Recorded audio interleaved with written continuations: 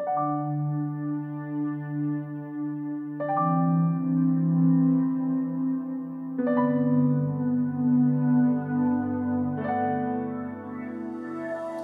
I'm Llewellyn King, the host of CFS Alert.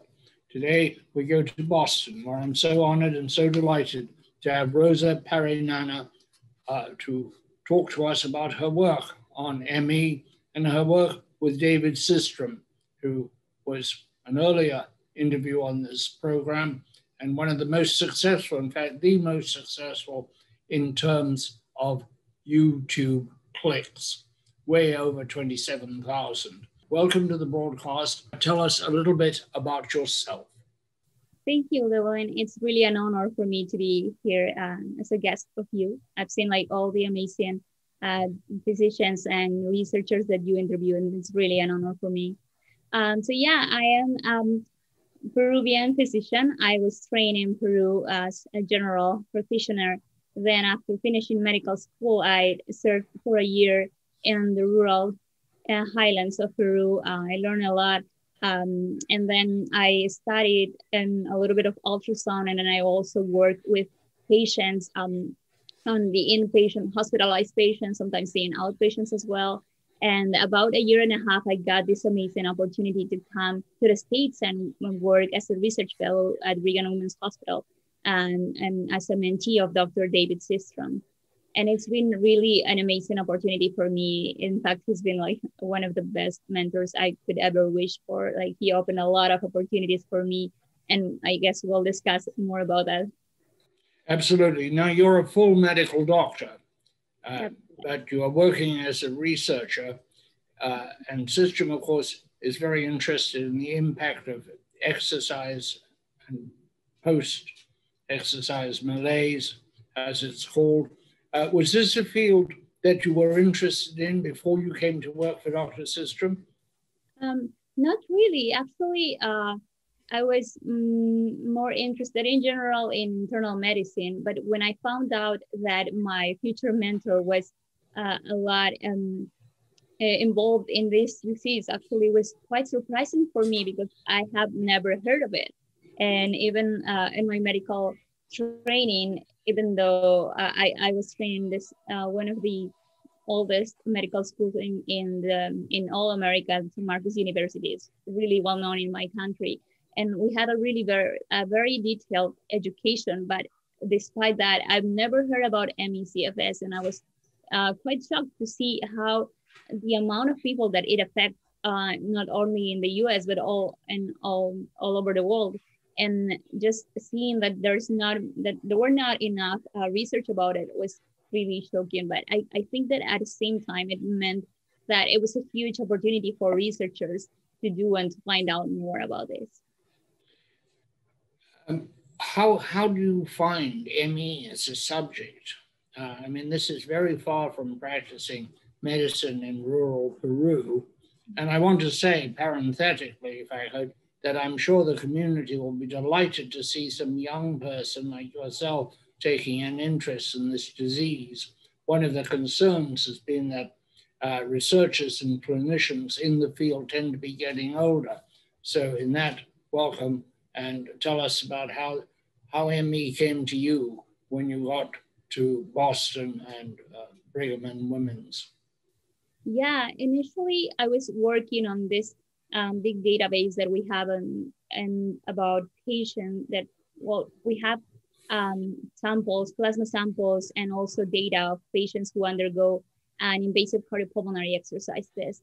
So I was working on analyzing some inflammatory markers and the results of something that had already been evaluated by the National Institutes of Health. And I didn't really quite knew a lot about ME/CFS until we started actually in January 2020 a clinical trial. And then one of the research assistant that came to work with me, she's from Boston, and actually she shared with me her story about being actually suffering from ME/CFS and recovering. And it was really, I think it touched me just hearing her story and how devastated it was for her. And then I just started seeing a lot of these patients also who would come to us to participate in a clinical trial, and all of them share this similar story about being very active before and young. Many of them were young female. Like I could also identify myself, and they had to stop sometimes working or studying and just being bedridden. So that was really shocking to me, and I think that made me have a lot of passion of the work and the work that I was doing, and actually being very involved into ME/CFS and trying to Rosa, tell me about your day-to-day work. Is it in a lab? Is it with sufferers? Is it paper research? Is it practical research? Are you working with bodily fluids and that kind of thing? I think it's a little bit of everything. Every day is just different, and it depends on what of the projects we're working. Currently, we are working on several projects, and I like to divide them into some retrospective studies in which we assess the data of this invasive cardiopulmonary exercise test. But we also have clinical trials going on. We just finished that clinical trial that I mentioned, in which we were using mestinon in ME/CFS patients. But we're also setting up another clinical trial that will come likely on the summer, maybe before, and then working on these grant applications that we had. So depending on what, I think it's what I do. But before, when we had a clinical trial, for instance, I would come to the lab and then just consent the patients who were scheduled for that day, and then and walking them through into the exercise lab, and then just taking some measurements and some values of them, and then just seeing after they had the invasive cardiopulmonary exercise test, running the blood samples to get the plasma stored, and then just wrapping up all the encounter with the patient. Sometimes in the afternoons, I'll have to also call the patients, do a follow-up to see how they were doing after their test, whether they were experiencing any issues from the medication or not, and things like that. And sometimes I also work doing, I think, maybe the paperwork, if we want to call it that way. I've been doing protocols, assembling the consent forms, just writing up the papers. Right now, we're working on the results of this clinical trial that we have, and analyzing all the data, basically statistics. That's what we're doing right now. Rosa, tell me a little bit more about the clinical trials. Normally, when we hear of clinical trials, we think there is a medicine, a compound, and you want to see how effective it is. What are your clinical trials? What do they involve? Yeah, that's correct. The clinical trial that we just finished, this one, it's double-blinded, placebo-controlled clinical trial. It means that we have two groups, one that receives the medication, pyridostigmine or mestinon, and the other one who receives a medication, a pill that looks the same, but it doesn't have any compound. It's a placebo, right? Yeah, and it's double-blinded because the patients don't know which medication they are receiving, and nor does the physicians or the investigators. We don't know until the end of the trial. And in this case, we have the patients having an initial test, an invasive cardiopulmonary exercise test, in which they have these two catheters placed in line, one in the wrist and the other one on the neck, and then they exercise on this cycle ergometer, and we analyze the rhythm patterns, some blood and gases as well, and then we also analyze the pressures inside the heart, and we have the patients doing that test, and after finishing that, we will give them the medication or the placebo and have them wait 50 minutes. And after that, we'll have the patients repeating the same exercise basically, and just taking the same measurements. And so that at the end, we can compare how the improvement or worsening, whatever change we can see in these parameters on these patients. Rosa, can you say the name of the drug again? I didn't quite get it. Pyridostigmine. It's called mestinone as well. And what's it supposed to do for an ME patient? Yeah, we believe that it increases the concentration of a neurotransmitter, a chemical compound, which is called acetylcholine on the nerves, and this increases the constriction of the vessels on the lower veins on the lower legs, and then it increases the return to the blood to the heart. That's what we think. That's the way that we think it works. And the results have been fairly promising, have they? They are promising, indeed. Yeah, I don't think I can, display a lot of the results, but you'll surely will see that in the coming months.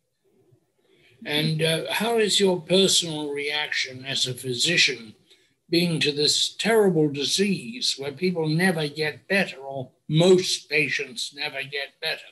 They get up and down and up and down. But it is, for most of those who are afflicted, a life sentence. How has your own reaction as a physician been? I mean, physicians like to make people better because both the patients feel better, and so does the physician. Yeah, for sure. I think that it is a condition that first is not well recognized by physicians. It's because we don't get that in our training. They usually, I don't think they teach us. I think they don't even teach it here in the States.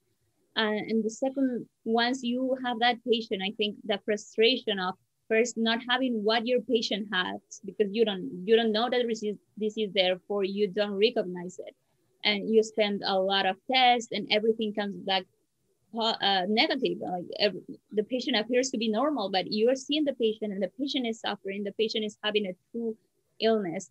And then once you recognize what disease the patient has, then it comes the frustration of not having maybe what medication to give them. And if you actually come with one medication or one treatment approach, then just seeing sometimes how your patient gets better, but then as you were saying, gets back, like has this post-exertional malaise, this up and wanes and their disease course. And I think that's frustrating. Actually seeing some patients, I think there are many of them who unfortunately takes their lives away because they feel so frustrated and they feel that they're not understood. That's really devastating for me to know that there is a lot of suicide. Exactly. And that's really devastating. And just, I think that breaks my heart to believe that we're not doing the things that we need to as doctors to help them. And at least we should show compassion. If we are on the pathway to finding out what they have and what treatment to give them, at least we can show them passion and understanding of their medication. I think that's something that a couple of years ago, I tried to look into, with the help from Linda Tannenbaum at the Open Medicine Foundation, into ME/CFS in minority communities. We did a broadcast with an African-American broadcaster, and it was shocking to find out that very few African-Americans and other minorities knew what the disease was or what they were suffering from. Have you encountered that? Have you encountered in the communities in Boston ignorance so complete that people who are sick with ME do not know or even know that they might be sick? Yeah, well, I haven't had the chance to see those kind of patients, but I think that might be very true. Actually, the patients that we see for the most part are white patients. We don't see many African American or Latin American patients, and actually didn't know why. Probably it's what you're saying. In fact, the medical, I think, knowledge about it's quite less, and therefore there might be bedridden, but just not knowing what they have, and not really seeking attention. When your research project is over, whether it's months or years or decades, what do you plan to do? To practice medicine in this area or something else, or to continue as a researcher? Yeah, I actually am applying for internal medicine residency. I plan to become an internist, and then getting more in training as to and become eventually a clinician researcher, something that's very similar to what Dr. David Systrom does. I've seen that that's also very helpful because you have access to the patients and you can offer them, and more than the treatment, you can also offer them some experimental medications, or I think that's very important.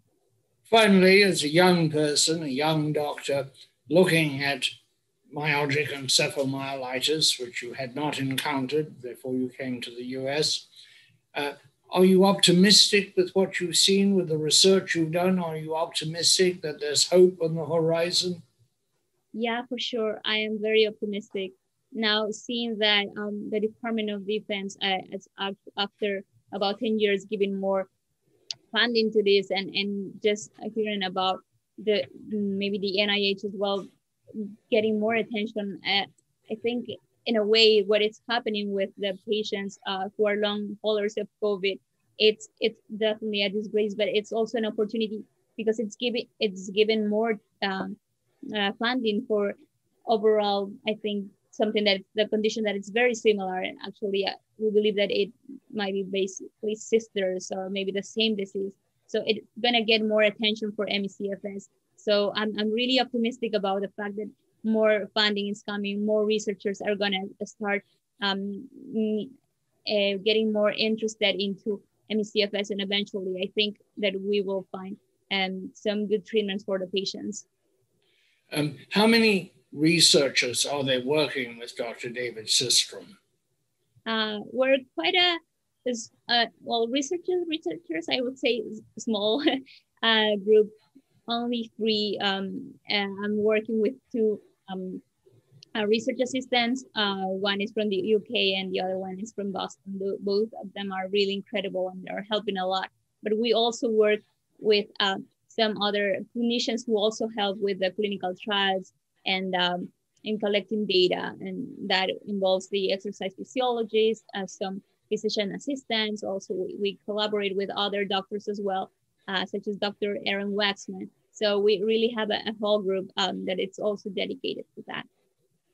Well, I think you're very lucky to work with Dr. Systrom, but I also think the community of people who suffer from ME is very lucky to have you. It's been a pleasure to have you on the broadcast, and thank you so much, Rosa. Good luck. I hope you'll come back and report to us maybe in a few months how it is going. And I'm so encouraged by your hopefulness. Take care of yourself. All the very best. Cheers. Thank you. Bye.